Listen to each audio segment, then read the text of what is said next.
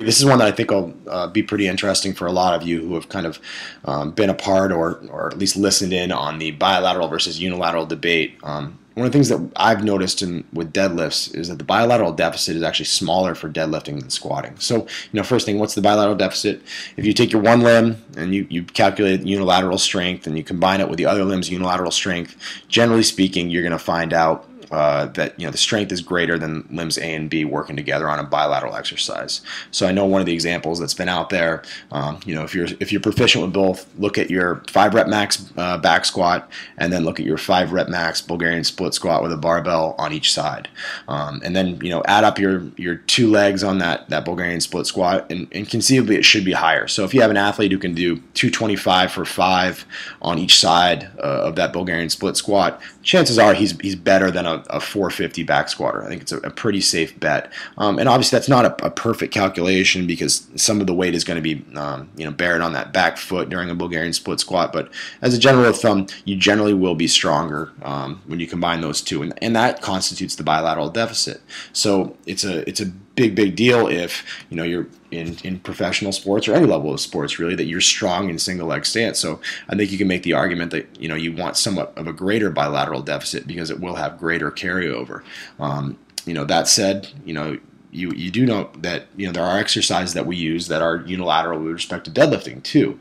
So obviously we watch this one, we get a posterior weight shift, single leg stance, 1 leg RDL, and obviously I'm not using great weight right here, I'm just demonstrating in this one, but we have a ton of eccentric control of that femur in multiple planes really, as we kind of dive down to that bottom position.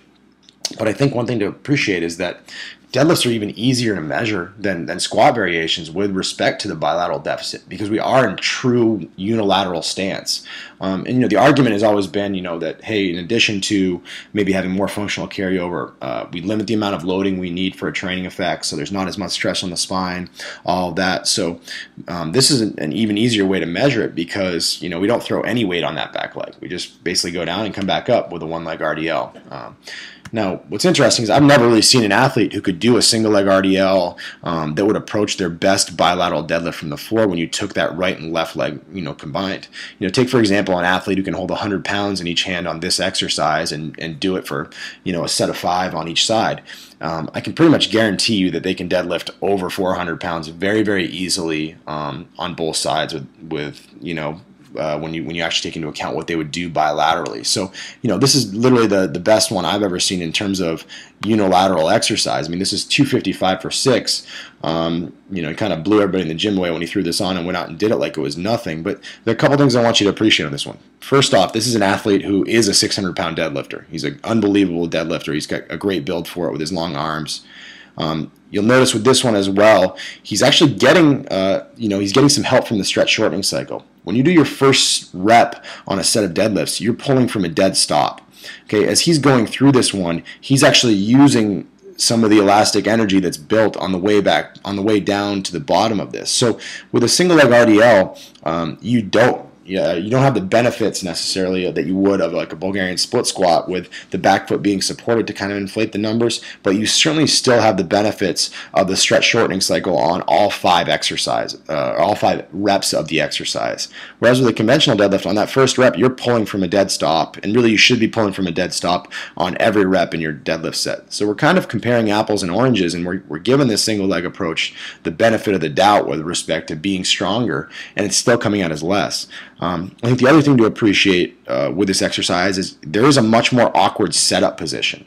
Whereas with a Bulgarian split squat with a bar on your back, you can unrack it, walk the bar out, set yourself up. With a single leg RDL, you got to stand it up with bilateral, and then you basically got to walk backwards to kind of be successful with this, or you have to deadlift it from the floor and then go to town. So it's a much tougher setup to kind of go into what you want to do.